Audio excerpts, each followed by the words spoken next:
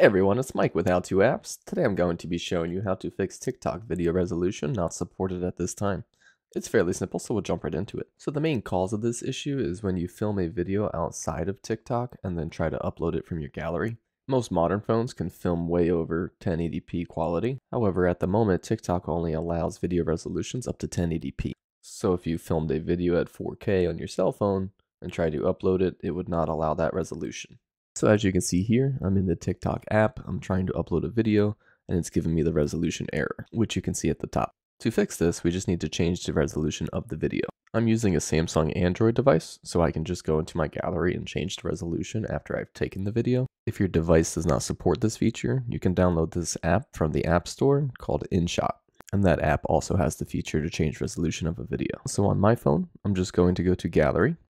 I'm going to choose the video that I want to change. I'm going to press the edit icon on the bottom of the screen, and then on the top left you can see the resolution. I will press on it and change it to full HD, which is 1080p. And now I'm just going to press save at the top. After the video saves, I'm going to go back to TikTok and press on the video that we want to upload again. However, you can see that this time it is allowing me to select it instead of giving me the resolution error. And that's it. That's how you fix TikTok resolution not supported at this time. If this video helped you out, don't forget to hit the like button below, leave a comment, and subscribe for more videos.